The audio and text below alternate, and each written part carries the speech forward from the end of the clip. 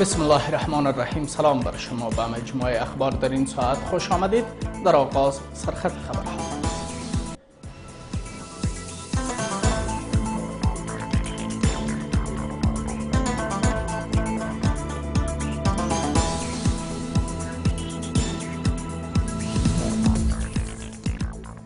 خطرناک پنداشتن عقب نشینی پاکستان در مذاکرات صلح افغانستان.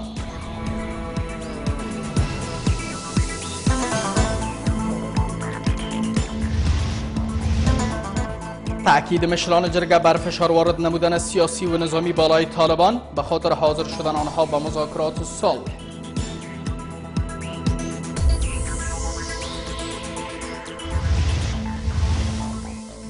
بازی سیاسی ترامپ، عدم تصویب بودجه سبب متضرر شدن کارمندان دولتی امریکا.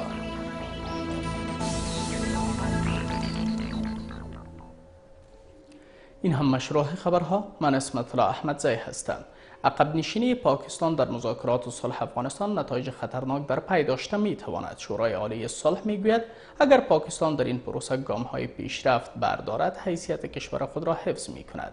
این شورا باور دارد که اکنون فرصت آن رسیده که در پیوند به صلح افغانستان میان کشورهای منطقه هماهنگی ایجاد شود.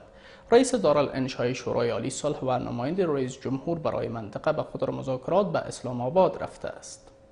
بعد از مذاکرات میان آمریکا و طالبان، اکنون حکومت افغانستان یک بار دیگر پاکستان را در بخش صلح افغانستان به کمک تشویق می کند. کشوری که چندین بار در بخش صلح به کابل ناکام شده است. یک هیئت شورای عالی صلح به رهبری عمر داودزی رئیس دارالانشای این شورا به خاطر این مذاکرات به پاکستان رفته است. شورای عالی صلح باور دارد که ذهنیت برای صلح افغانستان به سطح منطقه و جهان تغییر خورده و پاکستان در این بخش تحت فشار شدید قرار دارد، اما اگر پاکستان عقب نشینی کند نتایج آن خوب نخواهد بود. پاکستان صدر اعظم عمران خان دا خبره وکوله چې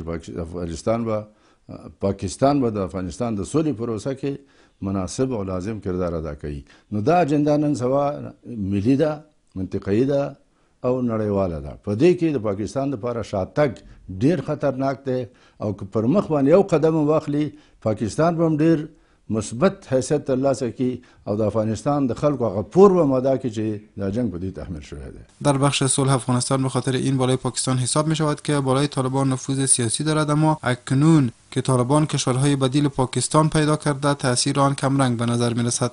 پاکستان بعد از فشارهای امریکا برای اولین بار طالبان را به ابوظبی بردند که با امریکا مذاکرات مستقیم انجام دهند، اما باور کم می شود که سفر هیئت شورای عالی صلح به اسلام آباد نتیجه ملموس داشته باشد. پاکستان هم په طالبانو باندې په هغه کچه فشار نسی راوړی په کومه کچه چې کابل توقع لري. تاسو ګورئ طالبان اوس په سیمه کې ګڼو هیوادونو سره راشه درشه لري، اړیکې لري، بدیل هیوادونه لري. پاکستان هم دغه نقطه درک کوي چې تر یو حد په طالبانو باندې فشار راوړی سي. تر کومه حد چې پاکستان په طالبانو باندې فشار راوړی سي، په هغه حد کې پاکستان د خپل امتیازګرۍ کوشش کوي. هغه څه چې افغان حکومت توقع لري، زه فکر کوم اوس د پاکستان نه اراده لري د هغې او نه هم د هغې شاید توانایی هم ونه لري. با آنکه برای صلح افغانستان به سطح منطقه و جهان حرکت به میان آمده، اما نشست میان طالبان و امریکایی ها در جده رد شده که گفته می شود هر دو طرف بر مذاکرات قبلی توافق می کنند. پاکستان که خود را در این مذاکرات دخیل ساخته، نخست وزیر آن کشور راه حل مشکل افغانستان را توافق سیاسی یاد می کند که به گفته وی تمام کشورهای همسایه افغانستان باید در این راستا کمک نمایند.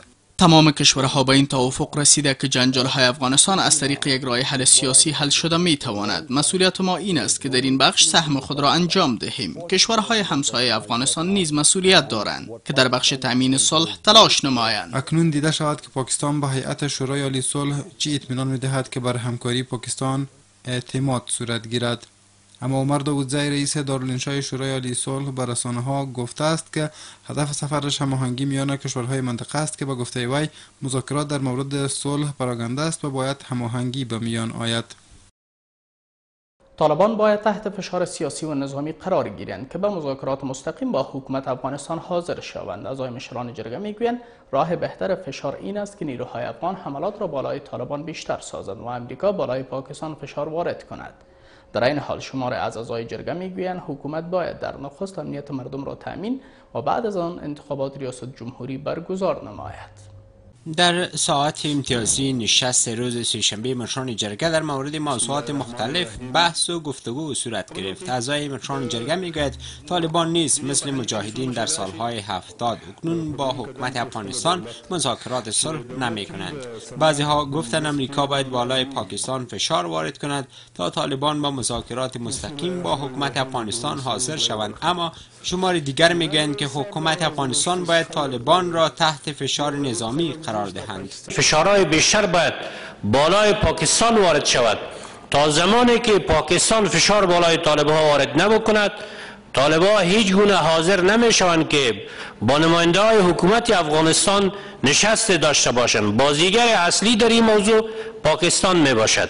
راهش این است که طالبان را در نتیجه و در اثر فشارهای نظامی و تحرکات نظامی و در اثر انکشاف ساختن ساحات عملیاتی می تواند که در یک تنگنا قرار بده، بعد آنها ناگزیر مجبور به این میشن که تن بر صلح بده. آنها همچنان در مورد انتخابات آینده ریاست جمهوری نیز بحث کردند. اعضای مشران جرگه گفتند بیشتر مناطق تحت کنترل طالبان قرار دارد و تا زمانی که دوباره تحت کنترل حکومت نیاید و امنیت مردم تامین نشود انتخابات ریاست جمهوری را برگزار نکنند. قبل از اینکه به طرف انتخابات می روند فضا را زمینه را مساعد بکنه برای استفاده کردن مردم از حق مشروعشان، از رأیشان.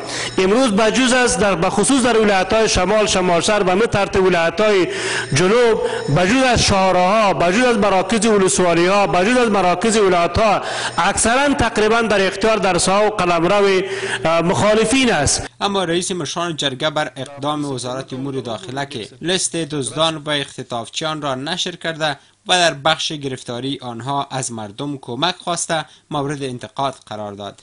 قیصری پس قیدره تزی پاریاب تزی، د علیپور پس بیسو تزی، د یو بل کس پس پارا تزی.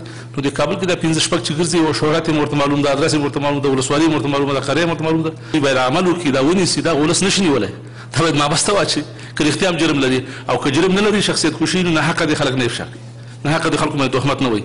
وزارت امور داخله به تازگی یک لیست 200 نفری اختطافچیان و قاچاقبران را نشر نموده که در آن متخلفین قانون از تمام ولایت شاملند و در بخش گرفتاری این افراد از مردم کمک خواسته شده است. در نتیجه انفجار در خوست 26 فرد ملکی زخمی و 2 تن کشته شدند. شاهدان عینی در منطقه میگویند که انفجار در نزدیکی مسجد سفید مربوط شهر رخ داده است. 10 تن از مجروحین به شفاخانه‌های خصوصی و 16 زخمی دیگر به شفاخانه ملکی انتقال داده شدند. مسئولیت این انفجار را تا حال کسی بر عهده نگرفته است. کمیسیون انتخابات میگوید اگر هر کاندید انتخابات ریاست جمهوری یا معاونش برخلاف قانون اساسی اظهارات بیان کند، کمیسیون سم شکایت انتخاباتی حق دارد که در مورد آن تحقیقات انجام دهد. بعد از آن که اظهارات یونس قانونی معاون اول کاندید احتمالی برای انتخابات ریاست جمهوری نشر شد، عکس‌العمل‌های شدید را برانگیخته است. یونس قانونی با نشر یک پیام ویدیویی نگرانی ابراز نموده، اما بر تغییر نظام تاکید دارد و از این سخنان منکر نیست. اظهارات یونس قانونی عضو جمعیت عکس‌العمل‌ها برانگیخته است. در صدای منسوب به قانونی گفته شده که حنیف اتمر کاندید احتمالی انتخابات ریاست جمهوری با وی وعده کرده که نظام ریاستی را تغییر می‌دهد و پست ریاست اجرایی را به صدراعظمی مبادل می‌سازد که صلاحیت آن مشخص خواهد بود. این اظهارات یونس قانونی با عکس‌العمل‌های شدید روبرو شده و تاکید بر این است که برخلاف قانون اساسی نباید اظهارات بیان شود. د خپل نظر وړاندې کول د یو هیواد د نظام په اړه باندې د قانون په اړه باندې د اجتماع په اړه باندې د ټول حق ته کول شي وړاندې کی، ولی وخت تاسو مشخص راځي او موجوده قانون نافذ ده او تاسو د سترګندونې کوي چې موږ د یو چا ملاتړ کوو چې هغه د خلاف د قانون اساسي کوم نظام چې د دې پر وسیله کولو کې سره موافقه وکړي. زه فکر کوم دا څرګندونه خلاف د قانون دی، پدې کې بعض چیزی که مطابق با قانون اساسی کاندیدای ریاست جمهوری خود ثبت نام کنه دور از قانون اساسی، ما فکر میکنم که دیگه جا نداره و گریختن از قانون اساسی مردم افغانستان خسته شدن. یونس قانونی میپذیرد که این اظهارات را بیان کرده و از چند سال گذشته به این طرف کار میکند که نظام ریاستی را به نیمه ریاستی تغییر دهد. ما میخواهیم که نظام ریاستی فعلی به نیمه ریاستی تبدیل شود، 3 تا معاونین داشته باشه رئیس جمهور، ریاست اجرایی فعلی که به نام حکومت دو سره معروف شد به صدارت تبدیل شود، مثل که در دوره سلطنت بود و یا هم در دوره‌های قبلی ما تجربه کردیم. با این حال کمیسیون انتخابات هشدار می‌دهد اگر کاندیدان انتخابات ریاست جمهوری قانون را نقض کنند، کمیسیون سم شکایت انتخابات موجود است که در موردشان تصمیم بگیرد. هغه څرګندونې چې هغه د ملي منافعو خلاف د ملي ارزښتونو خلاف یا د افغانستان د ټاکنو خپلواک کمیسیون د اساسي قانون د وضعي قوانینو خلاف په دې برخه کې بیا دلته د شکایاتو کمیسیون مداخله کوي او د شکایاتو خپلواک کمیسیون په دې برخه کې قانوني برخورد د هغه کاندیدانو سره کوي په دې شرط چې زموږ سره کاندید سي. تر اوسه پورې خو موږ ته ټول کسان چې معلوماتي کڅوړې اخیستي عادي اشخاص دي. تا حال 73 تن بسته های معلوماتی انتخابات ریاست جمهوری را به دست آورده، اما اکنون جنجال ها این است که کاندیدان باید به هدف به دست آوردن حمایت افراد مشخص به خواسته های آنها لبیک بگویند.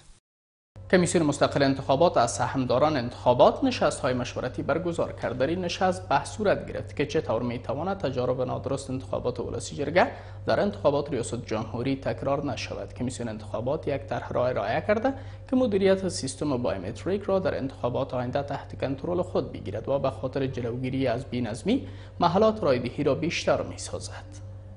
کمیسیون مستقل انتخابات به خاطر اصلاح تجارب تلخ انتخابات گذشته با نهادهای نظارت کننده از انتخابات، جامعه جهانی، احزاب سیاسی و اعضای نهادهای مدنی نشست‌های مشورتی برگزار کرد. کمیسیون انتخابات در انتخابات آینده ریاست جمهوری به خاطر مدیریت و استفاده مؤثر از سیستم بایومتریک و جلوگیری از بی‌نظمی‌ها طرح جدید ارائه کرده که بر اساس آن محلات رایدهی بیشتر و به خاطر استفاده از بایومتریک افراد جدید آموزش می‌دهند.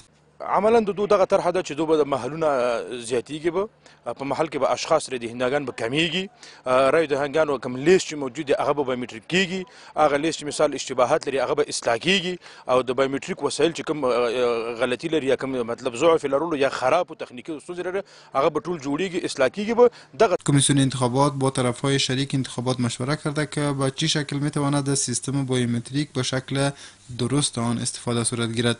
از سوی دیگر تا حال تنها 2 تیکت برای انتخابات ریاست جمهوری ثبت نام کرده و کمیسیون در انتظار است که در آخرین مدت ثبت نام این پروسه سرعت یابد. دغه عادتونه د افغانستان کې د خصيصي کې چې اخیری ورځو کې بیا دلچسپي ډیریږي او غون ځاونه آماده کوي.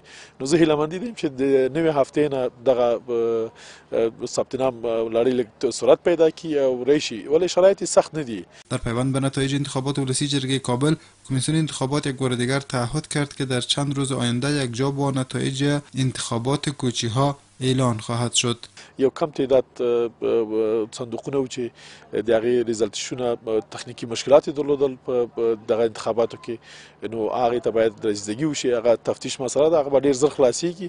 یو ورځ 2 ورځې کې شاید دا ټول شي تر ختم د دې هفتې او یا هم شروع د بله هفته کې د کابل نتیجه بالخصر اعلانوم. کمیسیون انتخابات کمیسیون سم شکایت انتخاباتی را در پیوند به تأخیر در اعلان نتایج انتخابات ولسی جرگه کابل مقصر دانسته بود که به خاطر تفتیش دوباره 300 محل جنجالی حاضر نمی شود که به همین خاطر کارهای آنها را به تأخیر انداخته است. خبرهای داخلی در همین جا به پایان می رسد، اما خبرهای جهان هم تا لحظات بعد تقدیمتان می گردد.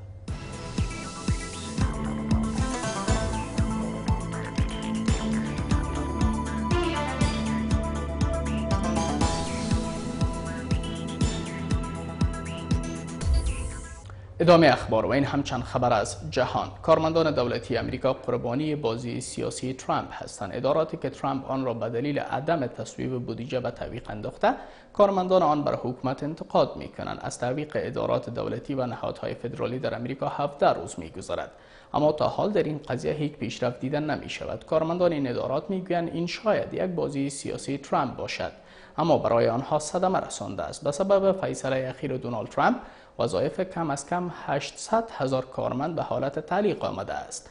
از سوی دیگر دموکرات ها در کنگره بر حرف خود تاکید دارند و بودجه‌ای که برای اعمار دیوار در سرحد مکزیکو اختصاص یافته بود تا حال تصویب نکرده است.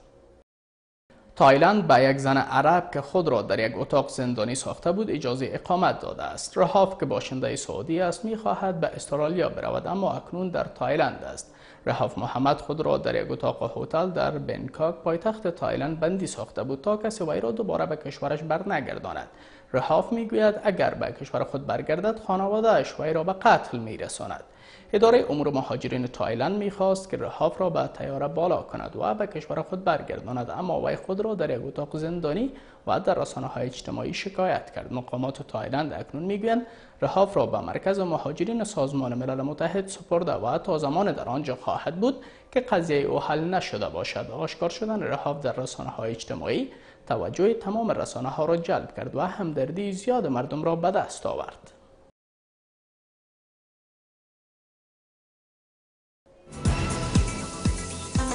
تشکر از همراهیتان. اخبار این ساعت در همین جا به پایان میرسد. تا دیدار بعدی، الله نگهدار.